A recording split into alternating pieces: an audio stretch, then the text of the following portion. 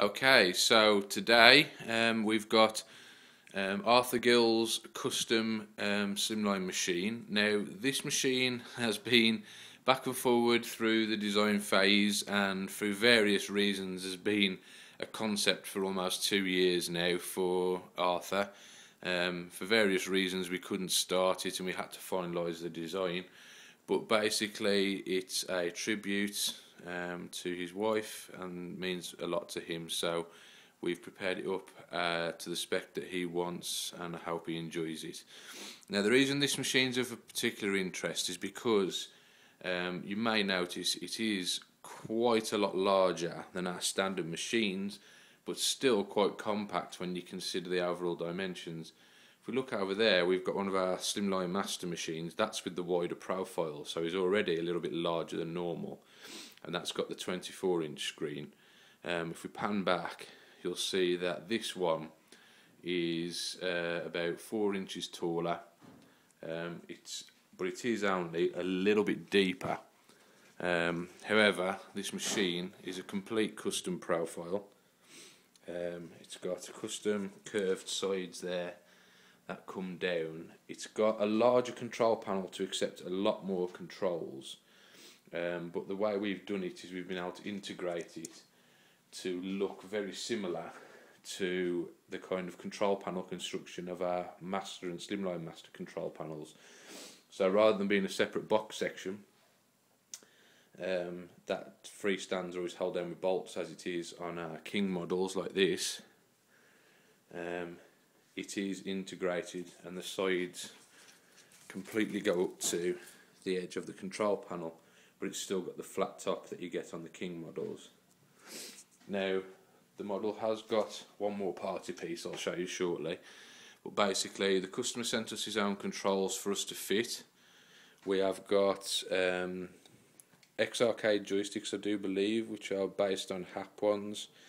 We've got the U-Track trackball, we've got the Tornado spinner, and we've also got the LS32 rotary joystick, which is designed for games like Ikari Warriors, where you can move in 8 directions but also rotate the stick to turn your play around.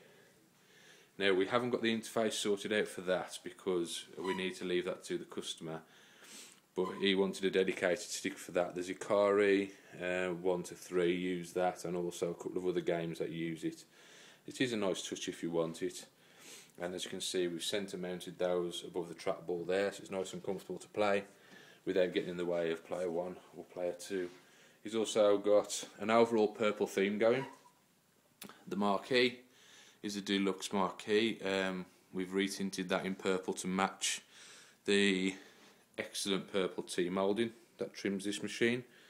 And we did a special request on this lightning artwork, which is usually only available in blue or red, and we've had it recoloured in a similar kind of lilac and violet tints to match the T-moulding and the marquee.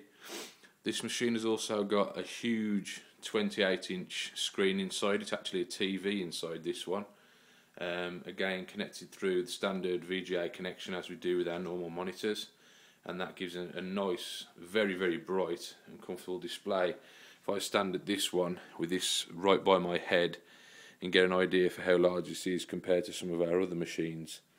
Got a huge control panel space here, and I say it should be very comfortable for 2 players to play at. No problem about elbow room, and no problem with spectators being able to see the screen either.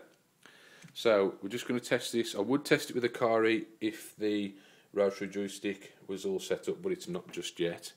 So I'll just quickly go to something with 8 directions just to show it's all working fine. Top of my head. Here we go, King of Fighters, let's boot that up.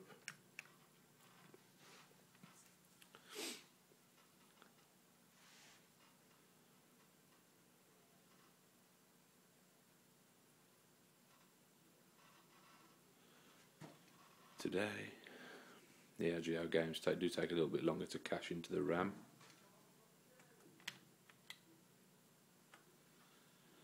And you can can see we've reduced the number of admin buttons on these. We've just got escape here and pause here because you want an uncluttered control panel. Everything else is done via shortcut. Add some credits, fire it up.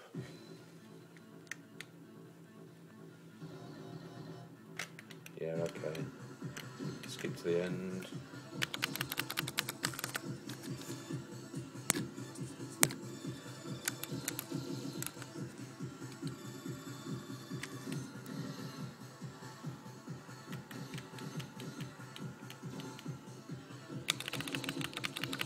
Could have picked a better game, for example, really. But this has got the 2.1 sound system as well. It has also got the lit marquee, but I haven't got the light on at the moment in this one. As you can see, everything's working just fine. There, running Neo Geo just nice. Beautiful size display if you like fighting games. And you can see everything there. It's working just sweet. Right, if I come out of that, what I'll do now is shut this down and show you its little party piece.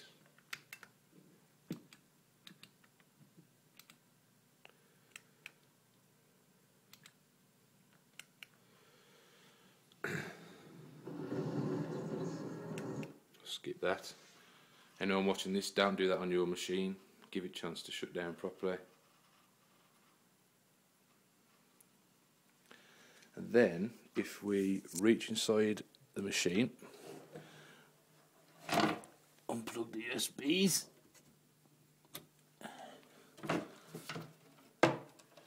you'll see that this control panel isn't actually fully integrated into the machine. If I pull this back,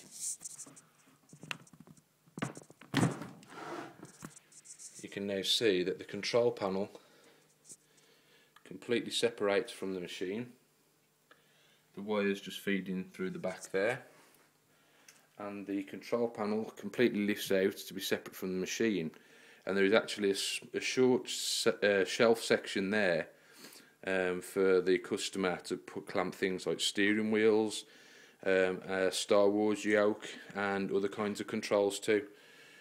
He wanted it to look like one of our standard kind of master machines with a fully integrated sides and everything. So once this is removed, it's still got full side pieces in place, but it means that the control panel could be taken elsewhere and played on the machine if you wanted it to.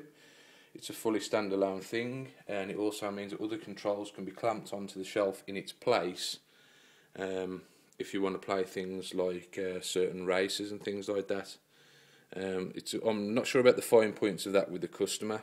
He's going to work that out himself, but the design works just nicely. And the best thing is, because we've made it fairly tight, the fit is very snug, and it means that during normal gameplay you can thrash as hard on those joysticks as you want, and the whole control panel is not going to slip or move or anything during gameplay. Held in there entirely by gravity and a little bit of friction. You can see it integrates perfectly there. Now the joystick colours are due to be changed, but those are on order from Germany. Not here yet, but I just wanted to be able to do a finished video of the machine, because technically the machine is complete, and for anyone who's been interested in something very similar, who's got ideas about integrating things like an X-Arcade panel, we're now kind of at the stage where we can start offering that if anyone is interested. You don't have to go quite as large as this, but it is nice if you've got the room, so good luck to Arthur with that one. And we welcome plenty of comments and suggestions on this one, because this is completely unique.